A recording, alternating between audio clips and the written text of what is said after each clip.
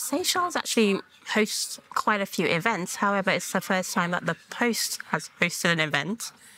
And obviously, for a small post, hosting a big event takes a lot of work, a lot of dedication. And I think the team have been very, inspired, very involved, and very committed to make it happen, because obviously it gives the Post a different image. It shows that the Post can do other things, and bringing other posts together gives all the small posts a platform to be able to express themselves, discuss the issues they have, and exchange ideas and learn from each other.